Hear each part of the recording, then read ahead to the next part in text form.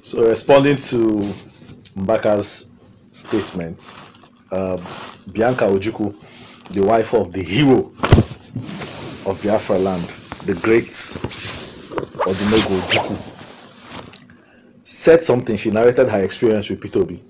He said when P2B was invited for a conference or something, a meeting in Texas, that he was taken to go buy a suit, and the suit he was taken to he was taken to buy was a Tom Ford suit worth $3,900.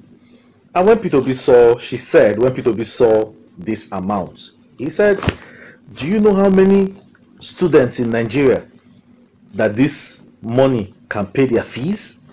Oh my God, oh my God. P2B, I'm in love with you. Oh my word. What a leader. Wow.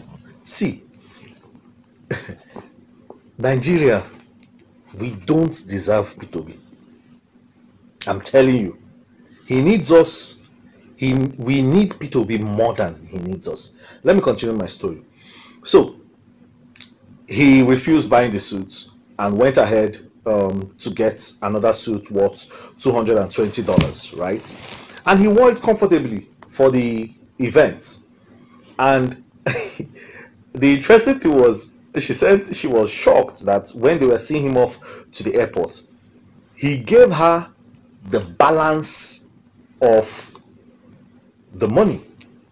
So meaning 3,900 USD, all right, is minus the 220 USD.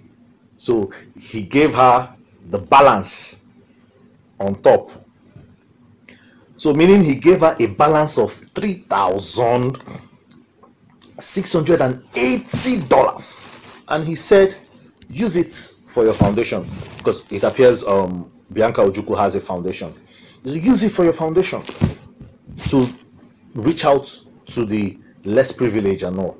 Man, can you see a leader? Can you see a leader? And he said, he said one thing, that if that Tom Ford suit was P2B suit, he would have bought it. Now, what does that tell you? Meaning, if that suit was manufactured or produced in Nigeria, he would have bought it, knowing that that money is still coming back in Nigeria. If it was P2B suit, he would have bought it. But of course, he said he wondered if any other person in Nigeria, any other person in America would want to buy that suit or want to buy anything that is made in Nigeria. We need, oh my God, oh my God. I'll post the excerpts of that of the write-up she made.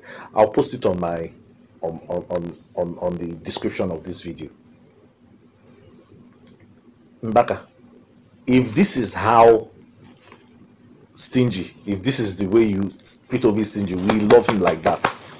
We love a prudent man, a man that cares about the future of the country, a true leader. That's what we want, and we love him that way. Thank you very much.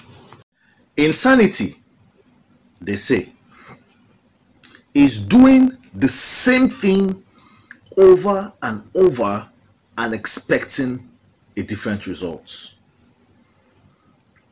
In simple words, when you do the same thing frequently or recurrently, you are definitely bound to get the same result. But if you need a different result, do something different. Mbaka, listen to me. We have been electing generous, quote and unquote, generous leaders. See where Nigeria is today. Allow us to try a stingy leader. We are not mad. We are no longer mad. We were mad before. That was why we kept doing the same thing repeatedly, expecting a different result. Today, we are not mad. We have recovered. We have regained our senses. We are awake.